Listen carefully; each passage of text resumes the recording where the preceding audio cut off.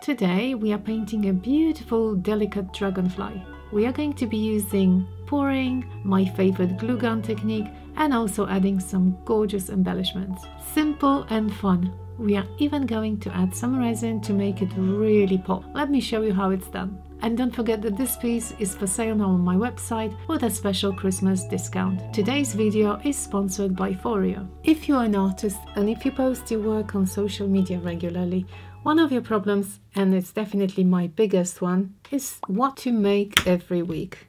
Something that your audience will enjoy, but you would also enjoy yourself. So I struggle, and I've been sitting and looking through my social media, and it's this third time I came across this advert. It's one of those Chinese companies that, no, I don't open, but I thought, okay, Dragonfly it is. So you see, inspiration comes from the strangest source. I'm going to use a bigger canvas today.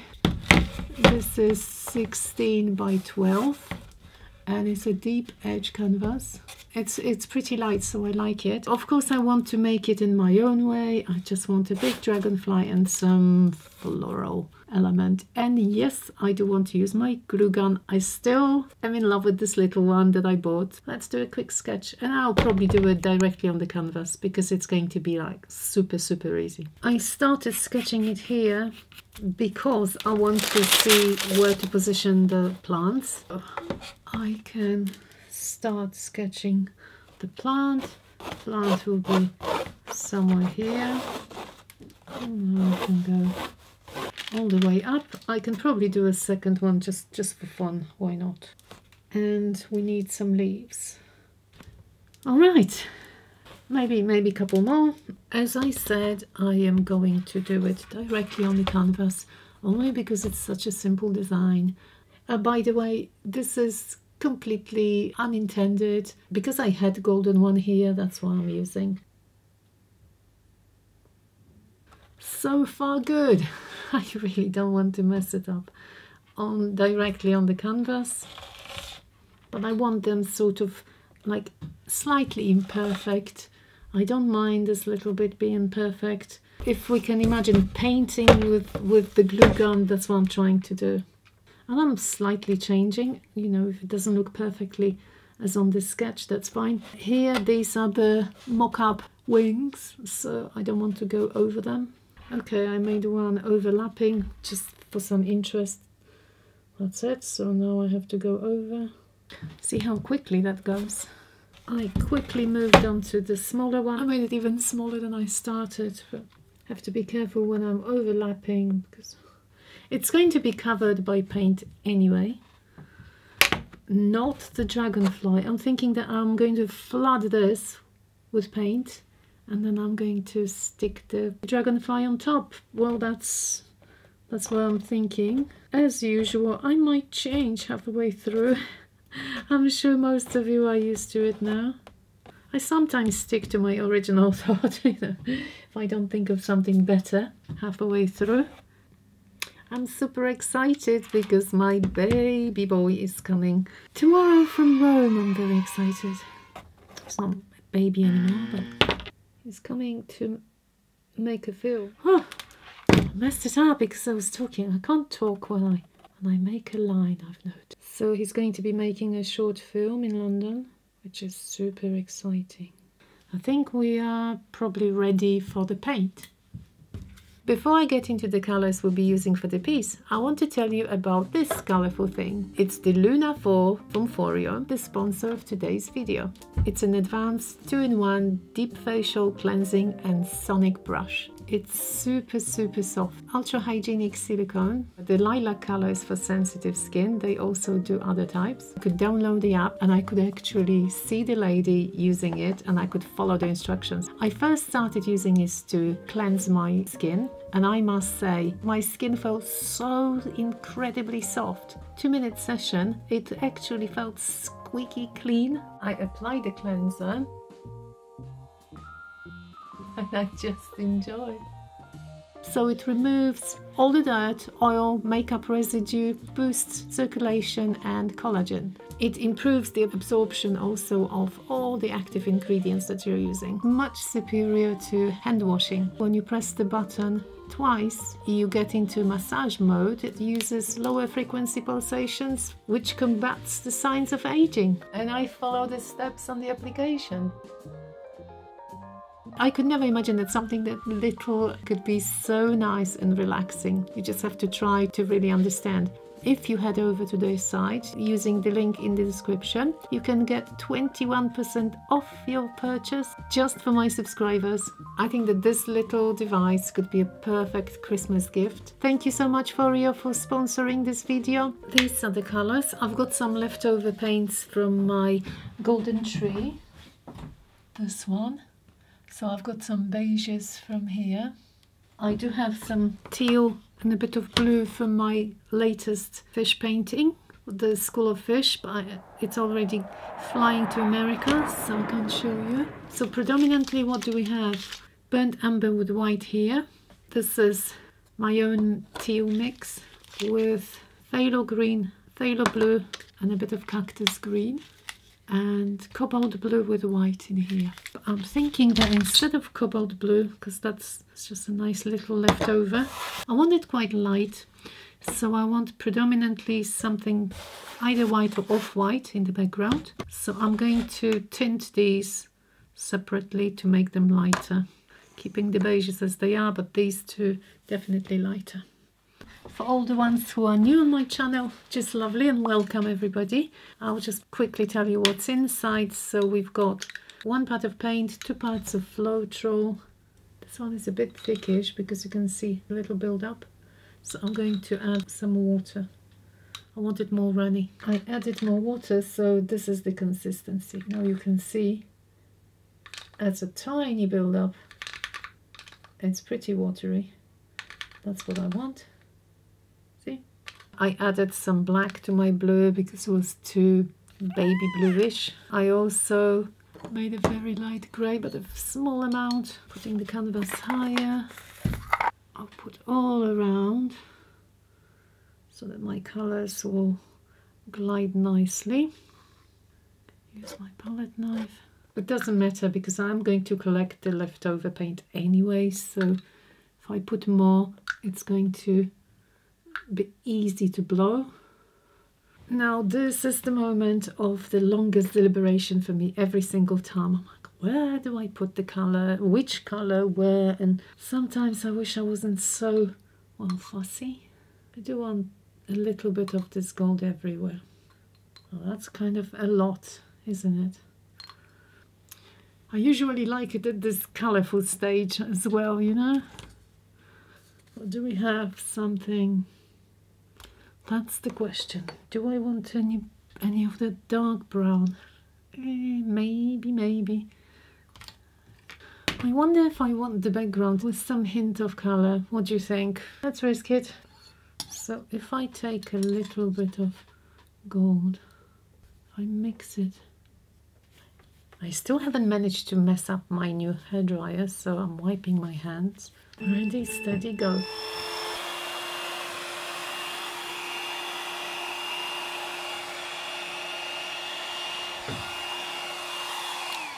Okay.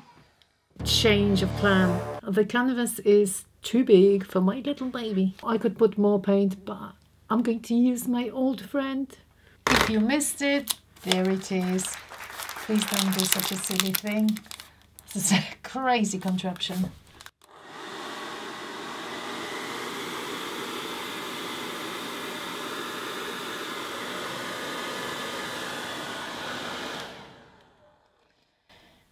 Okay, decisions now.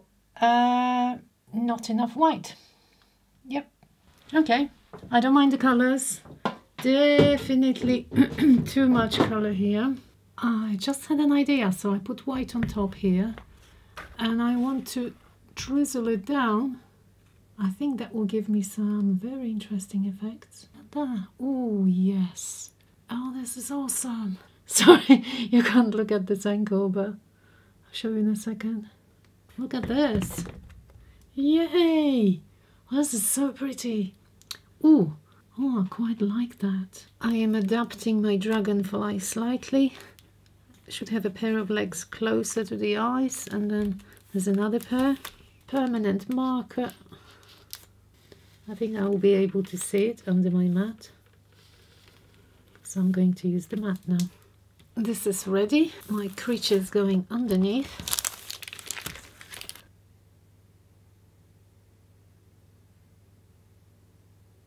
Oh, no. What have I made? Okay, no problem. This is not the canvas. I don't know what happened. I pressed too much suddenly. Oh, I love removing it. So nice. Couldn't decide how thick I wanted. That was the problem. 2 wings ready, 2 more to go. I finally decided to make them not so thick. I want them quite delicate. Once I made a couple, I am more confident. It's always the beginning. It's a bit intimidating. Still haven't decided on the patterns inside. And those googly eyes. Maybe I should do the legs first. Legs should be thin. They've got 3 pairs of legs, so the other one won't be seen. Just doing those 2.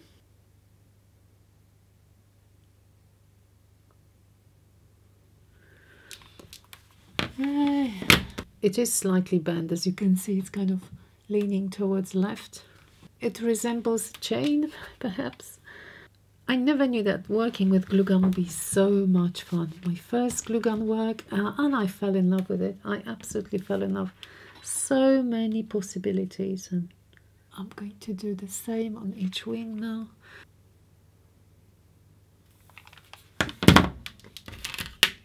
I love animals. I'm like crazy animal lover, but maybe insects are not my favorite, you know. But these, when they fly, they're amazing. I like butterflies. I think I prefer butterflies. Oh, one of my amazing patrons, I don't know if I can mention her name, she and her granddaughter, they are farming butterflies. They have those milkweed plants, and they grow butterflies. You know, look after the caterpillars and then wait for them to turn into butterflies, which is absolutely amazing. I love the pictures. She sent me lots of pictures. I absolutely loved it. I wish I could do it here, but we don't have those butterflies in London, unfortunately. Okay, so I don't want you to be completely bored. I am going to continue these 2 exactly the same, and I'll join the body and we're done. I'm rather happy with this. And what time is it? 1:10. Okay, time to go to bed. Tomorrow we're going to peel it off. Now I can peel it off. It actually comes off super easily. I wanted gold. The glue stick is gold, but not really gold. No, this is gold. Painting it separately, not once it's glued onto the painting, it's much easier. So what I did, I drew around the wings so that I know where the dragonfly will be. I lifted it up and I painted those 2 white. And now I am testing my colors. I've got tons of little metallic colors that could be utilized. I tried the Pearl Glacier blue, but I think I want the first layer more opaque. So I'm going to mix it with a little bit of white. And I also think we need some teal color, don't we? Oh, let's try this. Pearl turquoise. Looks very nice. Well, that's a perfect color for dragonfly, isn't it? A little bit of white makes the color opaque, and it's much easier to cover your section, whatever you're doing. I think my wing goes up to here. It's still a bit translucent because this is just the first layer. I'm using burnt umber with tons of white, as you can see, to create an off-white color. So yes, it is white, but it's not white. You can see it against the background. And then I'll add my blues and greens on top. Because it's burnt umber, it goes really well with the background colors. I know it looks a bit dirty at the moment, but I'm sure it's going to be fine. I also have this color, sea green. It's a pouring acrylic, but I want a little bit with white. Basically, I'm mixing all those colors, bits of green, bits of blue. What will look best? Definitely this green is needed here. I think I need to introduce a little bit of this blue. Signature color for my channel. Again, probably with a bit of white, because otherwise it doesn't cover so well.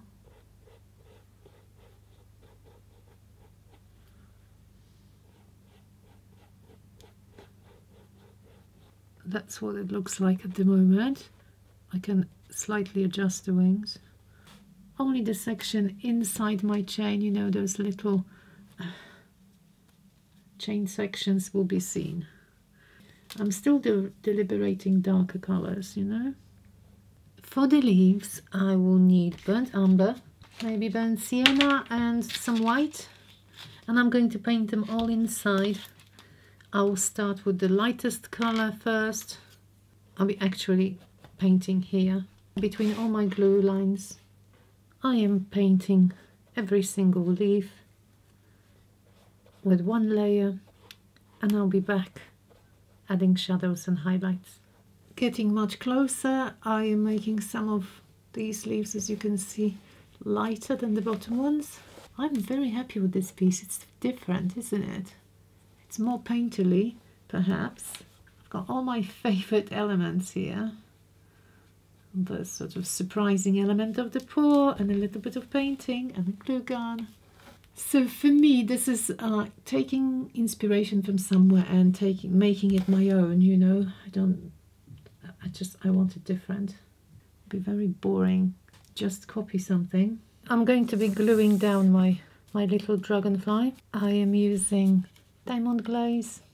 I like it because it's water-based, so I can wipe it off if something goes wrong. I'll make a puddle here.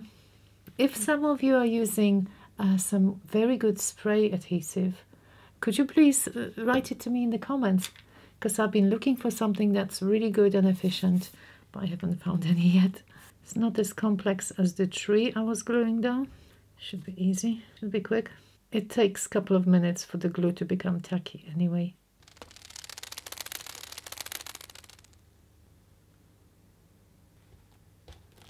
I suppose I could finish at this stage, but I promised you something exciting, and I think it's going to look really nice. I want to add some real shimmering wings. And for this, I thought, what if we use some mica powders? I've got the whole box, so many colors. I'm going to go for some kind of a glow. This is sage glow.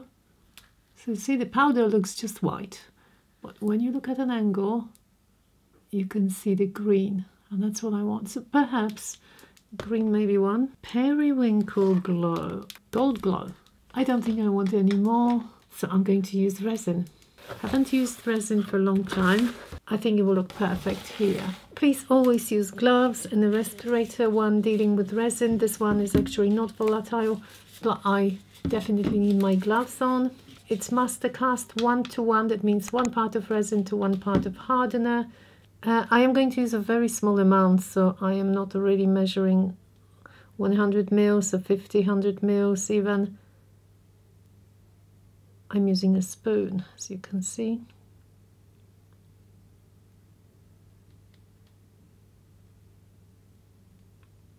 Two spoons of resin and 2 spoons of hardener. I'll see, that should be enough.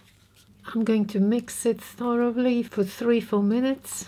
Combining the 2 ingredients.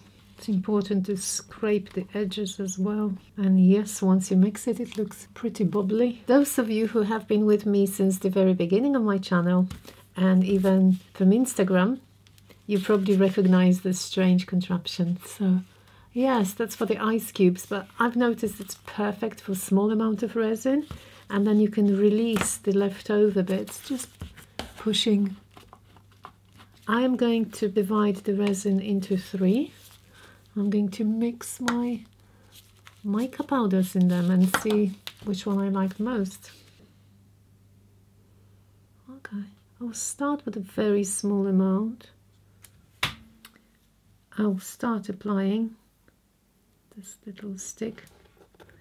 So I'll fill up all the sections and then I'll show you the effect. I wasn't sure whether to do the body, yes, no, but in the end I've decided that's going to look a bit awkward, so empty.